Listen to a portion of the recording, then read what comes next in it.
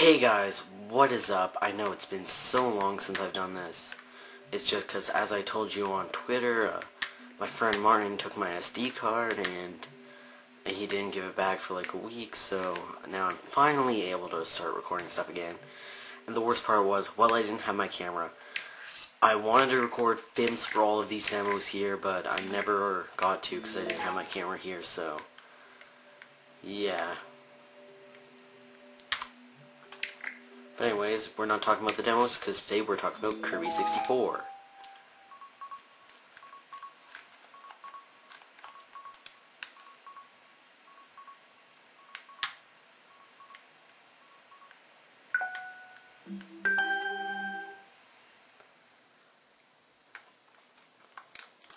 Yes, I've got my classic controller.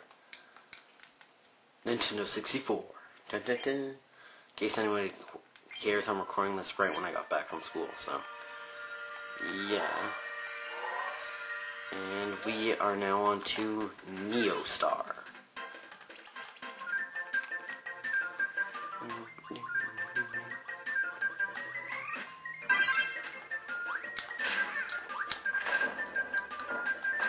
Rock power-up is so stupid. Okay, out of all the power-ups, why did they choose to make the rock power-up a recurring power-up?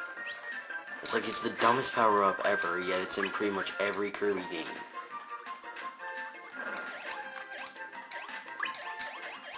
Yeah, and you can pretty much guess where the light spots are, you'll fall through the floor. It's really... No, okay, you don't fall through that. It's just kind of odd, because I know you want to check them, because sometimes they actually contain good things. And why am I getting hit so much? Alright, this is Neo Star, I just remembered. Yeah, from this point on, this is where the game really revs up the difficulty. Like, don't get me wrong, it's still not hard, but, like, for Kirby standards, yeah, for Kirby standards, this is pretty hard. And a lot of people like this game because it's extra challenging. Damn it, I wanted to get that power. A lot of people like this game because it's extra challenging compared to the other Kirby games, but, like, it's a little bit too hard. See? You have to check. It's a little bit too hard to be enjoyable. Like, it's not hard enough to give a challenge, yet it's too hard to be enjoyable, so don't get me wrong, it's still fun. This is part of the reasons why I think this is my least favorite Kirby game. Still not bad, just... Anything down here worth getting? Yep.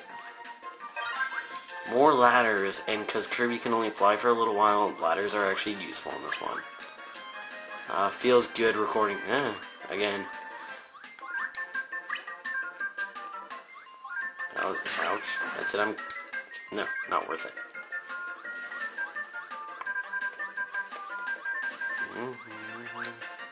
Don't touch the side. Or get raped by that guy, but... Cheap. Okay, I'll be fair.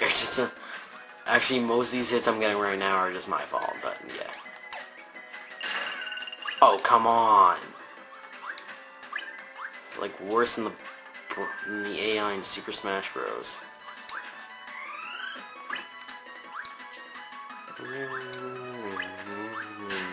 Damn it. You're fucking kidding me. No. Jesus.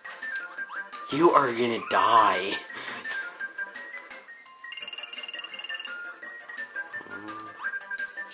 Why do I remember this part giving me hell?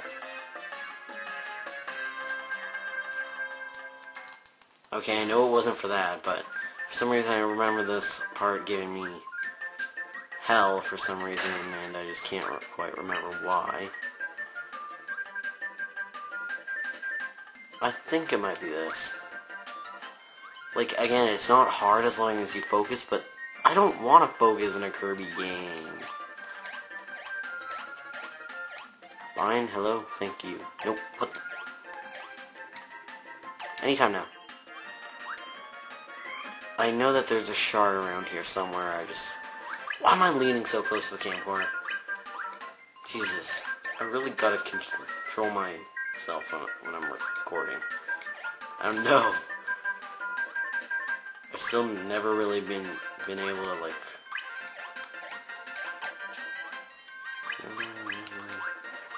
Yeah, there's a shard somewhere, but you guys can get it on your own. Anything? Nope. Just checking.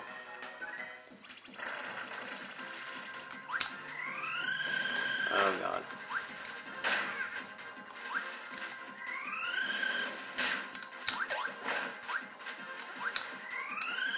No, stop doing that. Is it just me, or is this the only Kirby game where you can't suck enemies through objects? Because I'm pretty sure you could do that in the other ones. Don't...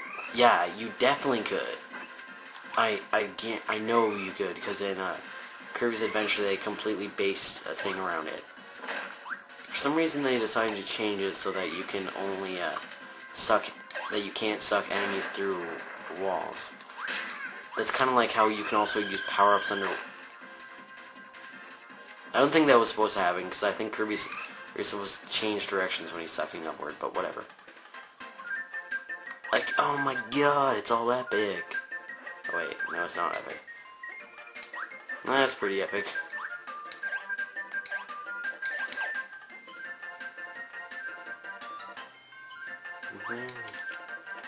Yeah, there's probably a shard somewhere. Go ahead and find it if you want to.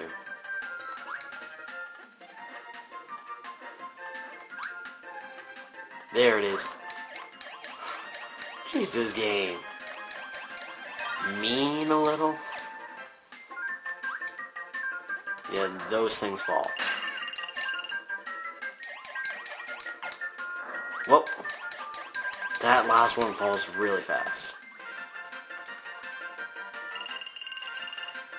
And now we've become invincible. Whatever.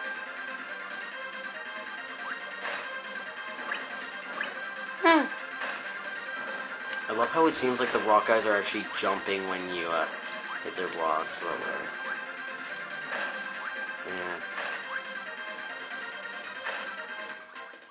Was there any real point to that room? No.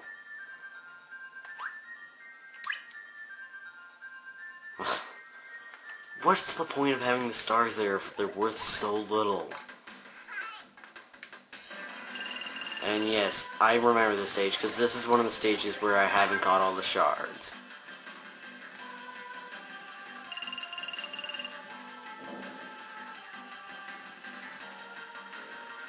This and, I think it was... Yeah, we've already been there. The one with the blocks. I think these are the only two stages I can't get all the shards on. Just the one where you have to, like, make the item with the blocks, which doesn't make any sense, and this one, yeah, I missed a shard, whatever. I won't get all the shards here anyways. It's the very last one in this level. Like, we've already passed the first two. First one was right at the beginning, then we had the one right there on the rail section, and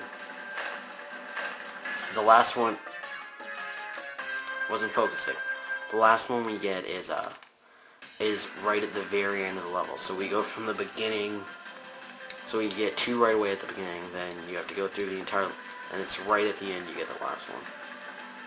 I know where it is, and I know how to get it. I've just been way too lazy to ever actually get it. And by lazy, I mean I don't want to have to keep on doing this level a billion times over and over again, just to keep on trying to use that one power-up at that one time. I'll explain it once we get there.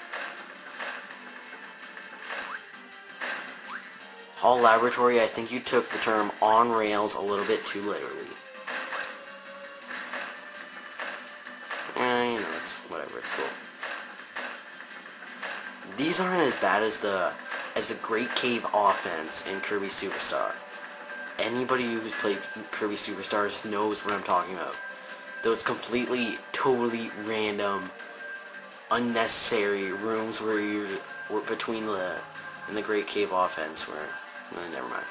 Anyone who played the game knows what I'm talking about. Come out. Barrel. Barrel. There's a little light thing up there if you want it, but...